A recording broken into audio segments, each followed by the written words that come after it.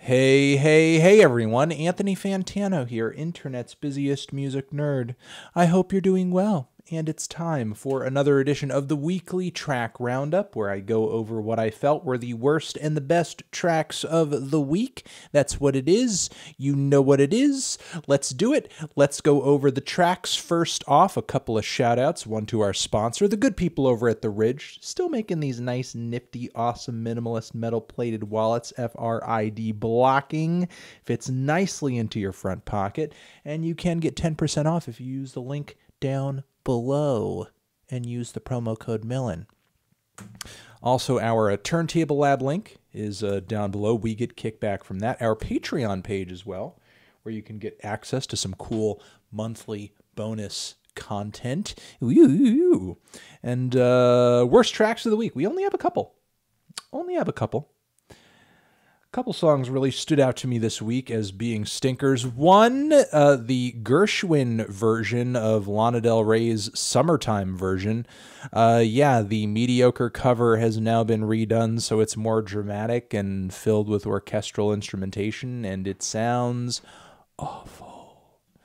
I honestly, as disappointed as I was with the original cover, that it didn't really take that many creative liberties. This just seems like off the deep end. But then Bleachers, Chinatown, featuring Bruce Springsteen.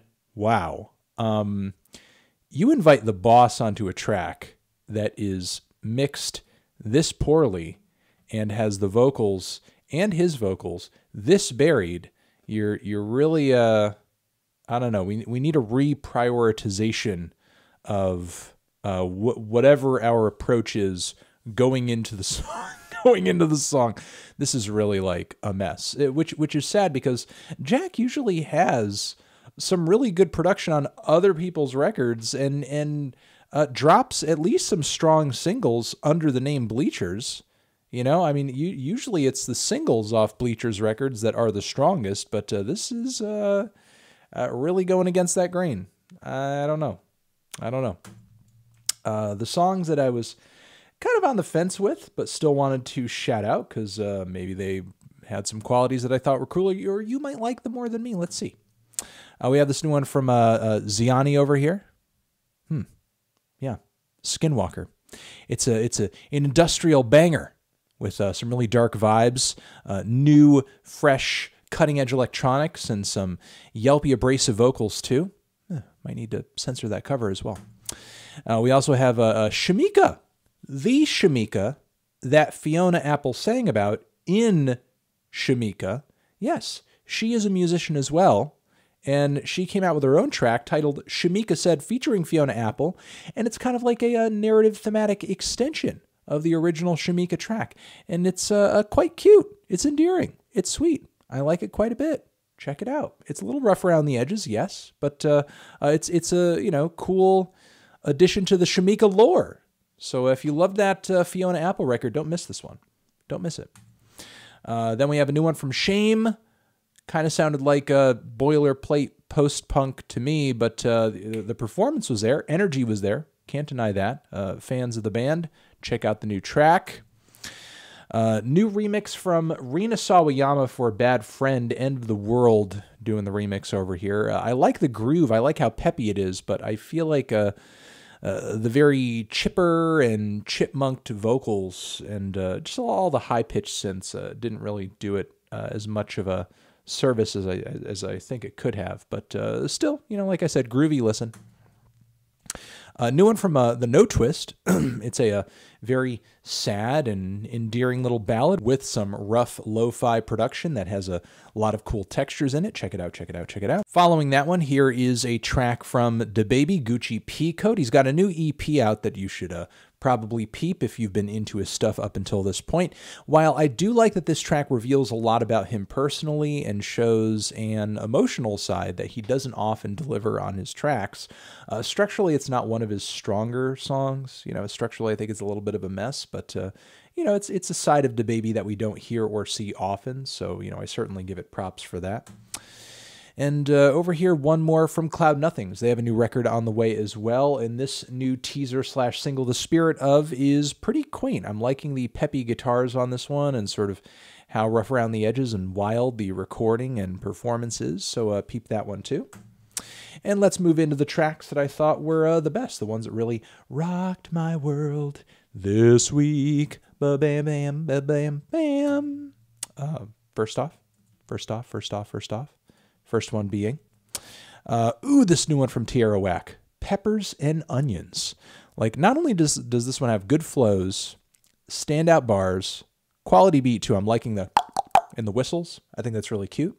But also good song structure, strong hook, stuff that whack doesn't often pay as much attention to as I think she should. But hopefully more tracks are as methodically put together as this one. I think this is a move in the right direction. This I think, is one of her best songs, period. Soul Glow. This new EP this track comes off of, which is the opening track, Quietly Do the Right Thing, is some of the most savage rip-roaring punk music I've heard in a while. This shit tears ass. Check it out, check it out, check it out. It's fantastic. The vocals are insane, and the drums go pretty hard too. Peep it. Slowthai, NHS. This one's a sad tie number. It's one of the sadder numbers I think he's ever put out. Quite an emotional number. And I don't know. I dig it. I like it when Slowthai kind of goes down these dark, mental avenues that he does here. It's a little disheveled at points, a little messy in terms of structure and delivery, but still emotionally potent. And I think, one more time, one of his more powerful tracks. Nas, Falling Stars Flying, from, Between the World and Me, original track for the soundtrack. It's got a pretty, I guess I'll say, cinematic instrumental. Nas's bars are pretty moving as well. Obviously, he's talking a lot about the struggle, as it were, on this one, and I think a lot of his lines hit pretty hard here, and, he's still got it. I think he's really kind of bringing that King's Disease energy and extending it a little bit on this one. He's got a lot to say. He's got kind of like that, sensei type perspective, and he's just kind of telling it like it is from his worldview. We also have a new one from Shawn Mendes and Justin Bieber. Yes, I did not anticipate liking this, but Monster, actually, the title of the song, Monster, has some decent production, a good Justin Bieber appearance, and the song overall is an interesting reflection on popularity and fame. With Justin Bieber kind of going in about his, progression and come up and when he came into the industry and how he, faced some obstacles personally as a, result of the industry and fame and so on and so forth. It's a pretty interesting track. Marina, formerly Marina and the Diamonds, now just Marina. Man's World. I don't want to live in a man's world anymore. It's got a solid message. Good hook, too. A few points that I think are maybe a little overproduced, but I think it's one of her strongest songs. I'm digging it. I'm liking it. It's a good tune. I'm fucking with it. All right. So one of the few real, true blue bangers from this Internet Money record, Lemonade, now has a Latin remix version of it, which I guess is cool. Check it out. I think it goes almost as hard as the original. It's still pretty good, and the addition of Anuel AA and all that is pretty sweet. Check it out. All right, a new one from Kitten over here, which I think is one of their best tracks ever. What Year Are We In? It's an interesting, aesthetically, like an 80s rock throwback that's kind of pining for some of the more classic days of rock music. It's pretty interesting in that way, and it's got a strong tune to it as well. Good vocal performance as well. Liking it a lot. Shout out to Kitten. Again, I think one of the best tracks they've put out in a while. A new one from Kirin J. Callahan, Australian singer and songwriter, provocateur. You're Gonna Miss Me When I'm Gone. Single is obviously referencing back to his little Arias incident. He's still kind of on that. There was quite a bit of him addressing that immediately after the fact on his Covers album, after that, and now this. And, it's a pretty moving little 80s synth pop-ish ballad with a lot of drama behind it. Good vocal performance as well.